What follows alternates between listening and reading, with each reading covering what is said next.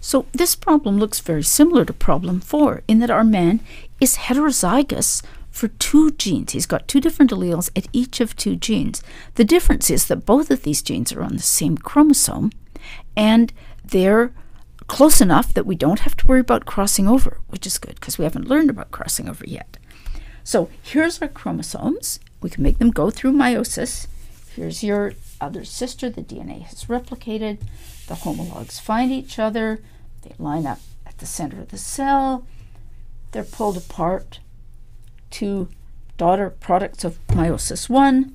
The sister chromatids are attached by spindle fibers and pulled apart. The cell divides again. We have 4 products of meiosis. 2 B1A2, 2 B2A1. But that wasn't the right answer. The answer was we need more information. But there's only one way these chromosomes, it wouldn't matter if, it's true they could line up this way or they could line up this way, but the outcome's going to be the same. We're going to have 2 B2A1 gametes and 2 B1A2 gametes.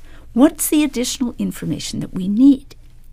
Well, I misled you in when I drew these chromosomes. I kind of led you to believe that this was really the only way they could be drawn. I didn't raise the possibility that what if instead of having B1 and A2 on one homolog and B2A1 on the other, what if instead B1 and A1 were on the same chromosome and B2 and A2 were on the same chromosome? Nothing in the question lets us distinguish between this possibility and this possibility. And that's the information that we need in order to predict the outcome of this meiosis. And the answer would be exactly the same, although when we were considering 2 different chromosomes and they could line up 2 different ways, as long as we were looking at many meioses, it didn't matter. They would average out. We'd have 50% each way. But in this case, it doesn't matter how many meioses happen, unless we know which combination we're dealing with, this combination or this combination, we can't predict the outcome.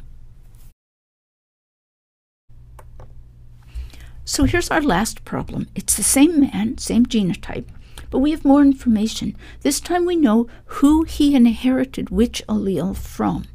So try the problem again.